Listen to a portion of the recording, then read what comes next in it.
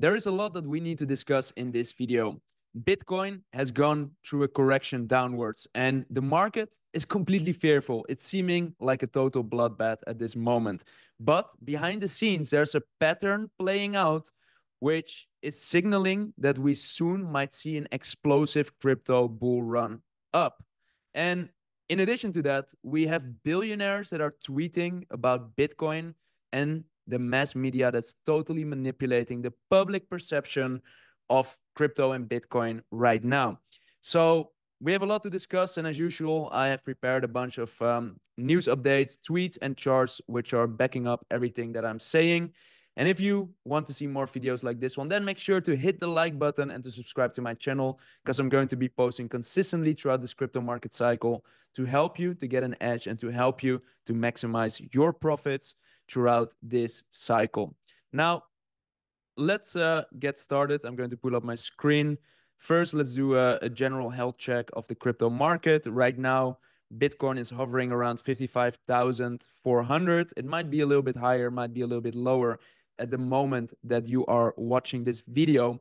But what will stay the same regardless of whether you're watching this video in a few hours or a few days is that recently the crypto market has gone through quite a correction. Around the 26th of August, we saw a little pump to the upside. We were hovering around $64,000, 63,000, 64,000. And in the past week, we have gone through a correction downwards with a bottom at somewhere around $53,000. Now we've gone up slightly from there, but still the market seems to be a bloodbath. And what is happening right now, whenever we see periods like this, the media loves to give their opinion about everything. But what they do is they play into the tendency of humans to get triggered by two main emotions. And these emotions are fear and greed. So one of the biggest emotions that the media likes to play into is fear. People are more motivated to take action out of fear. And what the media does is whenever the crypto market tends to go up and up and up and up in price, they love to claim that it's a bubble and that it's going to soon burst and that it's not sustainable. And when crypto goes down, then the market, the media loves to portray it that crypto and Bitcoin is dead. And it keeps going from headline to headline to headline, bubble, bubble, bubble, dead, bubble, bubble, bubble, dead. But it's never giving an objective perspective on Bitcoin. It's never showing you the true facts. They just want to play into fear and greed, because that is what causes people to take action and actually read their articles. So what I like to do is I like to decouple myself from what the media is saying, and I like to go back to the fundamentals. And what is a fundamental? Well, if you look at Bitcoin, for example, it's all coming down to the first principles of supply and demand. That's what we all learn at economics. There's a limited supply of Bitcoin, 21 million Bitcoin. On the other hand, there's an increasing demand. More and more individuals, companies, and institutions are now buying Bitcoin. And those that understand what is going on behind the scenes understand that now might actually be one of the best times to buy. Here, 𝗗𝗶𝘀𝗰𝗹 is saying the mood here is so bearish. And if you don't know what bearish means, it means that people believe that the market is going to go down. Why do we use the term bearish? Because when bears attack, they attack down. When bulls attack, they attack with their horns up. And that's why we call a market which is negative and people believe it's going to go down, we call it bearish. And when the market tends to go up, we call it bullish. So he's saying because so many people here are bearish, it is probably the best time to buy. This also comes down to a famous saying of Warren Buffett. And this saying is as following: be fearful when others are greedy, and be greedy when others are fearful. Usually the best time to scoop up really great assets at a discount is when there's blood on the streets, when nobody wants to buy that asset, when all of the newspaper articles are negative. that is the best time to scoop up really great investments at a big discount. And this might sound very simple, it might sound very logical, but in reality, most humans are driven by emotion. Emotion leads their investment decisions. So you first need to decouple yourself from emotions. And the best way to do that is by really studying a particular asset class and drilling deep into understanding the fundamentals that drive the price of this asset. And in the case of Bitcoin, that's supply and demand. A limited supply, and on the other hand, an increasing demand. And usually this means that there will be a supply shock that will drive the price of Bitcoin up over the long term.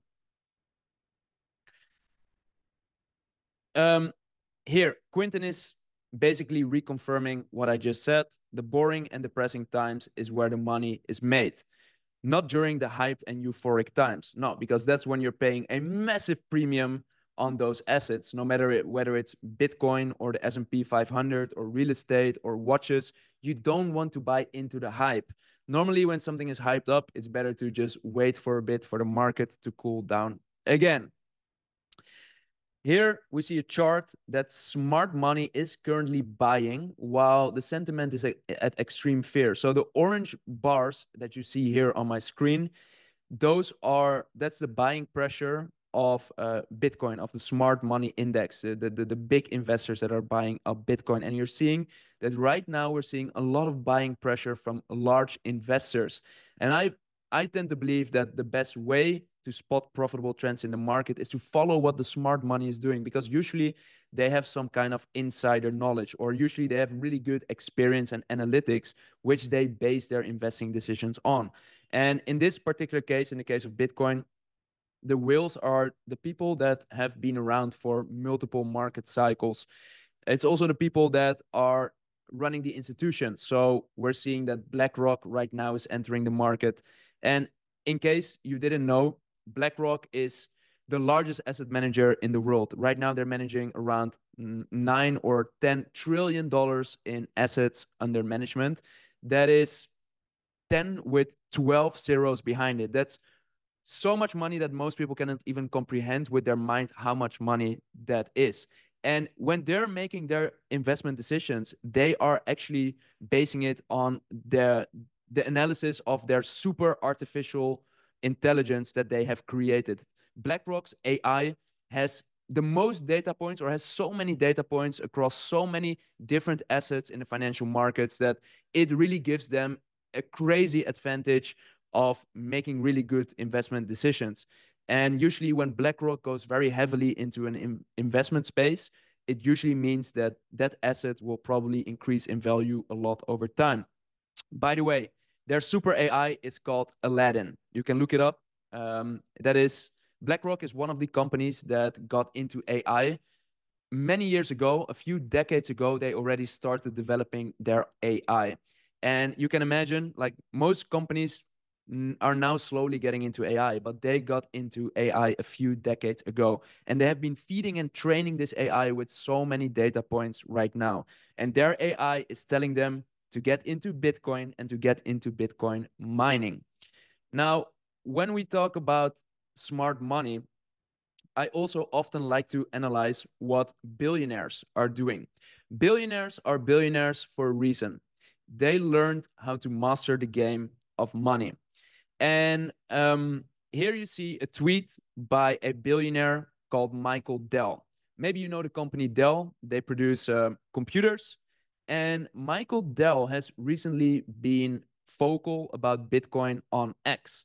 It has given a few hints left and right about Bitcoin and Bitcoin related arguments.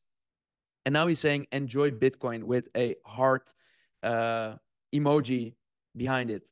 This is probably meaning that Michael Dell is buying the Bitcoin dip, but also he's hinting to others that this might be a really great time to buy yourself some more Bitcoin or some more Bitcoin miners, or to increase your exposure to Bitcoin in any possible way. Because he has probably also studied this asset class and realizes that if you compare it to other assets like cash or stocks or bonds or real estate, Bitcoin still offers really great asymmetrical returns. So meaning a relatively high return potential with a relatively low risk. So when billionaires like Michael Dell start to give these subtle hints, then I think, in my opinion, that's a really great indicator of how much potential this asset class has. And you need to understand that billionaires like Michael Dell, they cannot directly say on X, like, guys, this is the time to buy Bitcoin. They can't, because they have large governmental institutions like the SEC in the US that will sue people for giving financial advice or market manipulation when they give too direct instructions to buy a particular asset. So what billionaires like Elon Musk or Michael Dell need to do is they need to give very subtle hints that cannot directly show that they're buying, or they cannot directly show that they're recommending a particular investment, but they do it indirectly. Now, let's have a look at the fear and greed indicator. So earlier we discussed that the best time to buy is when there's blood on the streets. Well, what we see is that we've gone through another correction, and we also see that when we're looking at the crypto fear and greed index, which is an index which shows how greedy or fearful the market is right now, where orange is fearful territory and yellow is neutral. We're just coming slightly out of fearful territory, entering into neutral territory. But I would say the retail investors, like the average investor like you and me, well, I'm not fearful. I'm actually very optimistic right now, but the average investor is very fearful. So this might mean that this is a great time to allocate more to your positions and to get some Bitcoin at a big discount.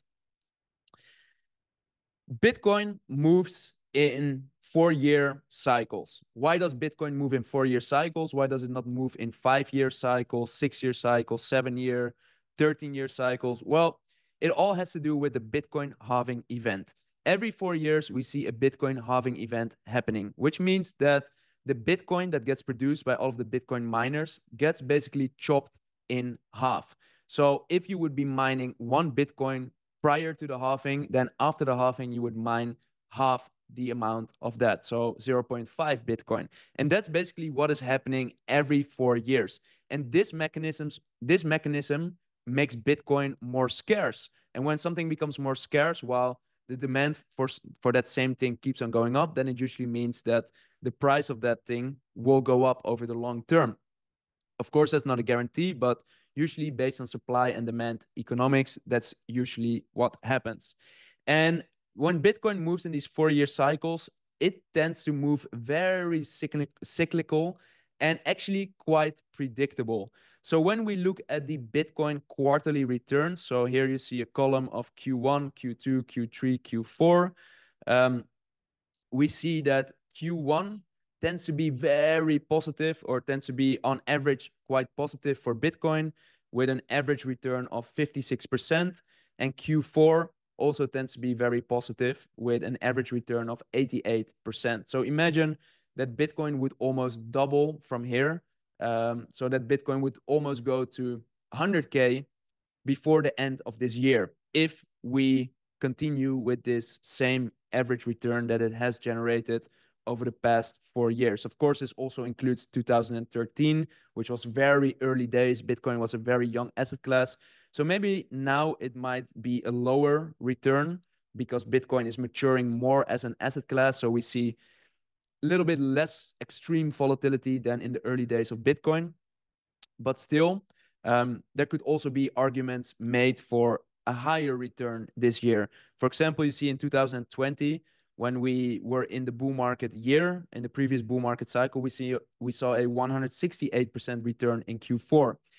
And the arguments that can be made for such a high return this bull market cycle, this Q4, could be that right now we're seeing a lot of institutional money entering the space. And up till now, Bitcoin has been mainly a retail-dominated asset class. So meaning that the average investor like you or me were active in the market, but not really the institutions. But now we're seeing that BlackRock, Fidelity, Van Eck, Invesco, and all the large asset managers and all the many publicly traded companies are all pouring their money into this asset class. So maybe we'll see even higher returns this Q4.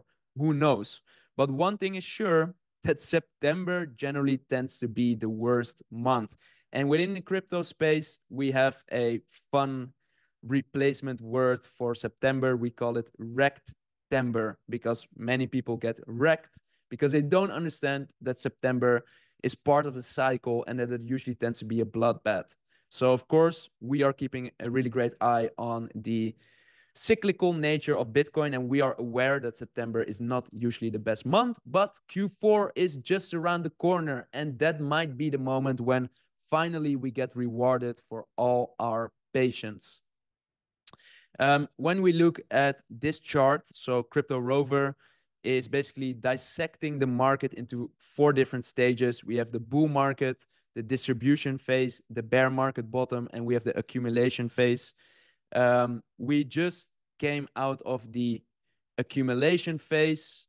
Then we saw the bear phase. Sorry, my bad. We saw the accumulation phase, the bear market phase, the bull market, which was a very short period. And now we're entering accumulation phase. So it's now time to buy a bit more Bitcoin before we start to enter the bull market phase again. This can be a very short period before we tend to start up again. Here we saw it as well. So when the crypto bull market pumped for a little bit, then we went into the distribution phase, and then we went into bull market phase again. So yeah, that might be a very short period before we go into bull market territory again. Here, another tweet. I already mentioned that September is often referred to as wrecked-tember, because people get wrecked during September because the market usually tends to go down. But October is known as pumptober, or other people call it uptober.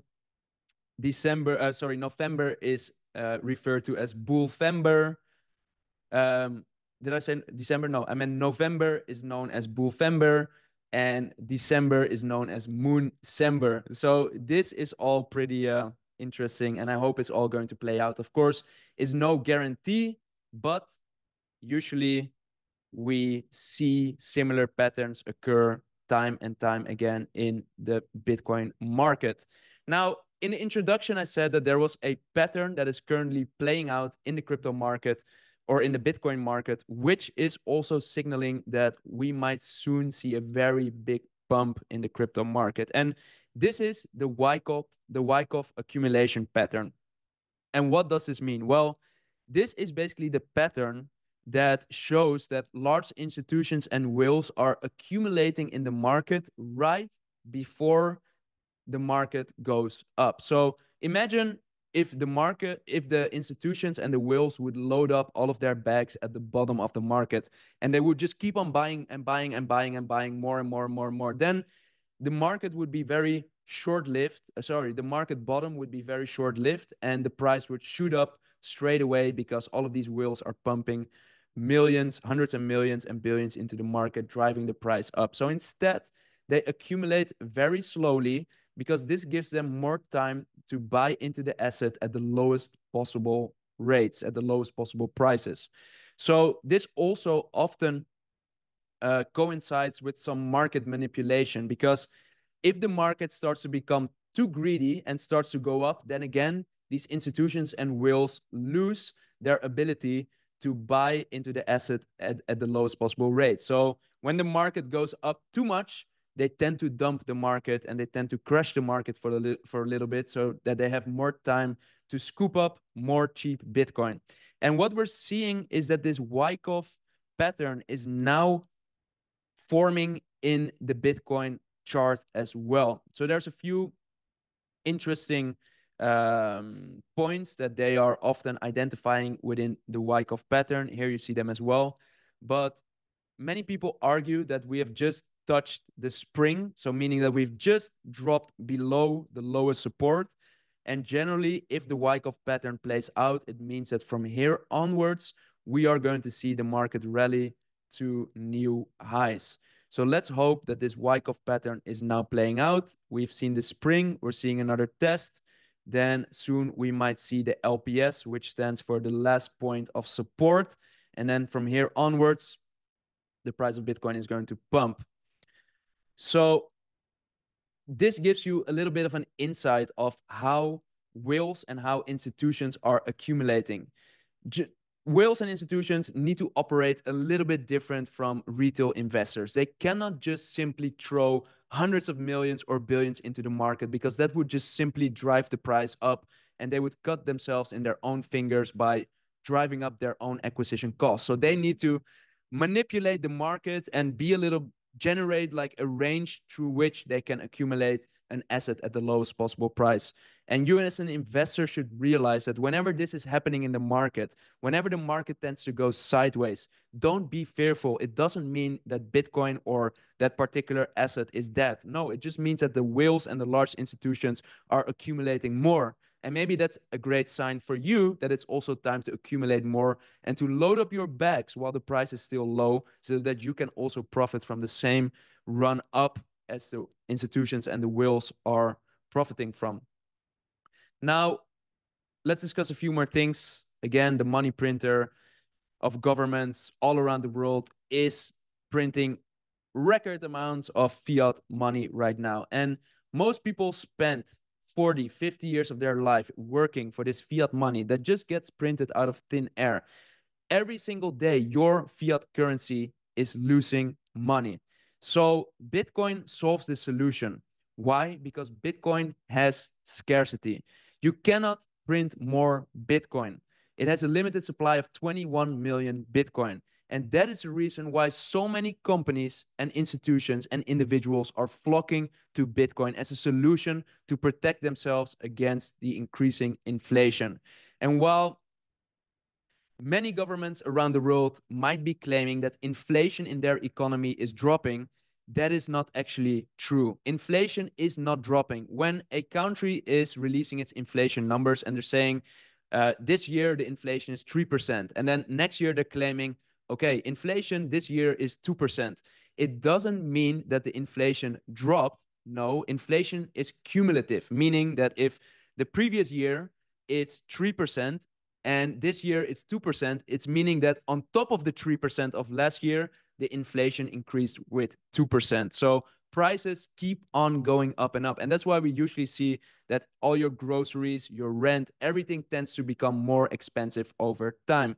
And if you're holding euros, dollars, Japanese yen, or fiat currencies in your bank account, it usually means that life will only get more and more expensive over time. So what is the solution? To park your money into something that the government cannot print more of, and that's Bitcoin. And that's why Bitcoin was named the best asset class of the past decade, because it generated around, what was it, 236% of annualized returns for its holders. And compare that to the average inflation rate of 2%. I mean, if you're holding money in the bank account, you're losing purchasing power every single year, 2%, at least. In some cases, in many countries, it's even higher, 3, 4, 5%. In COVID years, we saw 10% inflation. But if you're holding your money in Bitcoin, then you can outpace that inflation and actually buy even more. You increase your purchasing power instead of losing purchasing power. And again, this chart is pretty much showing what I just explained. So here you see the M2 money supply, which is the total amount of fiat currencies in circulation. In this case, is the US dollar. And you're seeing that that chart only goes up and up. When more dollars are in circulation, the purchasing power of every dollar tends to go down.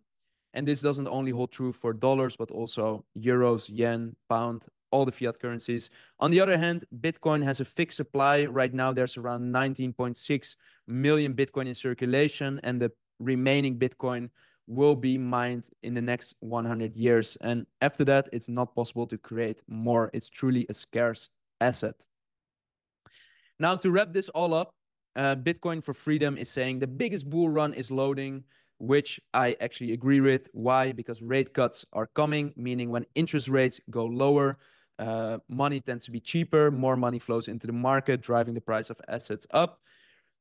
When that happens, when Bitcoin starts to go up, then retail is going to have FOMO. They're going to regret that they didn't buy Bitcoin at 53K, 17K, or at any of the lower prices that we saw earlier. So instead, they're going to buy at 80K, 90K, 100K, 100K plus, fearing that they're going to miss out on the entire bull run. And when that happens, when more and more supply is, when more and more demand is going to hit the market while supply is very limited, then we're going to see a supply shock that's going to drive up the price of Bitcoin. And then with all of the geopolitical instability around the world, people are looking for a safe haven to park their wealth. And Bitcoin is a really great contender for all of that.